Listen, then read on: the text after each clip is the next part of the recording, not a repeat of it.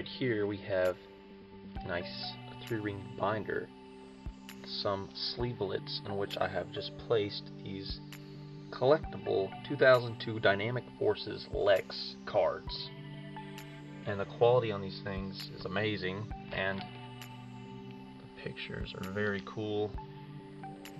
Lexx is a really nice science fiction television series which aired like in the late 90s and early 2000s, but so I guess Dynamic Forces released about 72 of these really nice collectible cards that you can just collect and whatnot. Also added some like fan art, I guess. Those are like the last couple of them, I believe. That's pretty sweet.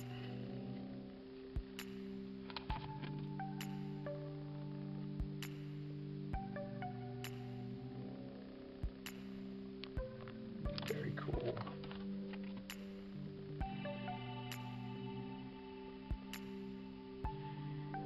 There's a little checklist card, which all 72. So you know you have all of them, I guess.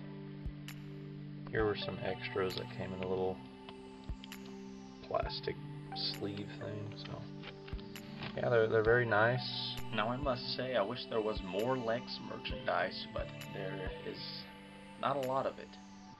And we do have some sweet cards. And they did release the show on a few formats. There was like original big collection of VHSs, and then they had like another DVD brand, I'm not sure, but this one was from Echo Bridge. I mean, they crunched a bunch of episodes onto some discs, and I went like side of it, you see, something like that. A bunch of discs on there, but I mean, it's alright. The show though is amazing, very unique, and there's nothing really out there like it.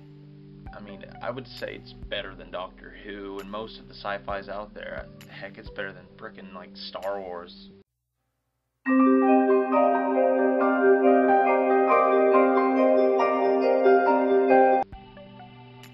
The show is hilarious. You grow an attachment to all the characters within it. And the way the story is told is phenomenal as well, so I would recommend it. Among the cast within the show, you have appearances like Malcolm McDowell, and in Supernova you also have Tim Curry.